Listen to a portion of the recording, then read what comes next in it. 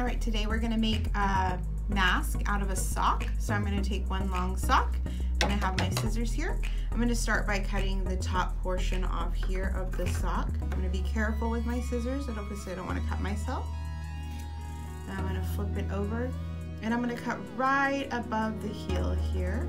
I'm just gonna cut straight across, as straight as I can. I don't need those portions, so I'm gonna put them to the side. And actually, I'm gonna even that up just a little bit.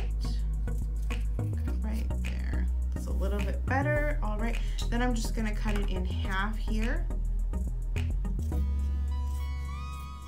Cutting away from my body. All right, so now you can see, I'm gonna flip it again.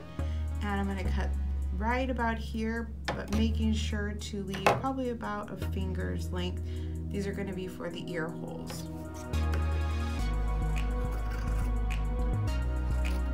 There, and flip it over so I get the same amount there. And here.